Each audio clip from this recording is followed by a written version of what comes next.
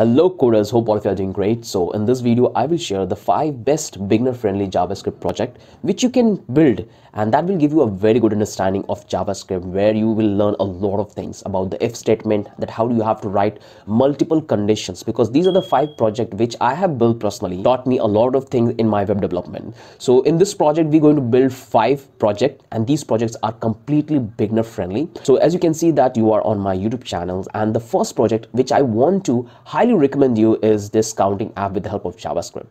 In this, what you will learn that how you have to set the condition, how you have to assign the value and display on the counting apps. So there is a lot of things you will learn. So if you want, you can watch this video completely. I have made a complete tutorial on this. I have explained that how you have to design the UI and how you have to write the simple JavaScript, and this will give you a very good understanding. Then you can move to this to-do app list, where I have explained that how you can use create element in JavaScript to add element into your UI part, and you can add a lot of properties. So how you can do that, everything is explained in this video, which you can easily watch it. And once you're done with this project, I would recommend you to watch this one, Canvas JavaScript project, and this is completely beginner friendly, and this project is mainly dependent on JavaScript, where we're going to write a lot of condition, because here we are generating particles. Let me open this tutorial and let me show you. So let me minimize this one and let me play this from beginning. So these are the things you're going to build, like how you can able to build and generate this particle with the help of JavaScript.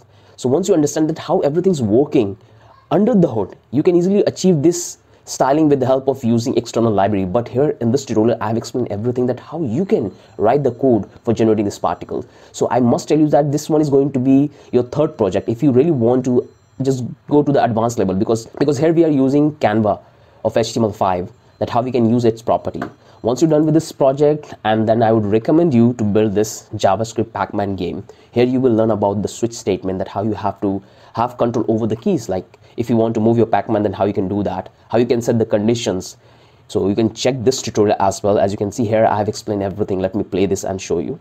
So let me play this one. So as you can see, you can able to write everything like conditioning, setting up the board, and this is entirely happening with the help of JavaScript. So this should be your 4th project, and once you're done with this 4th project, this will give you a very good understanding that how you can work with JavaScript. This is the tutorial which I have made on a timer. So if you want to understand that how you can use the JavaScript date functionality, then you can watch this and make your own timer calculator. And recently, today I have uploaded this video where I have given you complete free portfolio website template. So I would recommend you to download this, go through the codes and understand that how the file structure work, because this is one of the best template I have in each of these projects. So I must recommend you to give a try.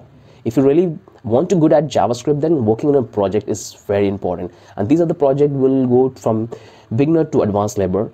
We are starting with the counting app, then we are starting with to-do list, then we are working with the particles, that how we can generate particle with the help of JavaScript. Then you can also work on this project. Here I'm telling you that how you can create a progress bar. Most of the time you have seen that when you scroll any web page, there is a progress bar on top. When you click on a button, a progress bar starts. So this is the project which I have built on that. You can check that as well. So there are a ton of projects which I have built on my YouTube channel. I must recommend you to watch it, and that will give you a very good understanding that how everything's work under the hood. Right now, what I have seen that it's good to use external APIs, external libraries to creating sliders, but you have to know that how everything's work under the hood. So when you build such kind of project, this will give you a very good understanding that how everything's happen. So I hope you would enjoy it, and I do recommend you to watch this tutorial, which help you a lot. And these are totally beginner friendly. I have explained every single code step by step, that why I'm using it, what is the functionality of that code, and how you can manipulate those code to add different functionality, to tweak it for getting different styles or as per your project. Just have a look, and these all are beginner friendly. So hope you have found this tutorial valuable. And the best part of this, that I have provided the source code of these all project.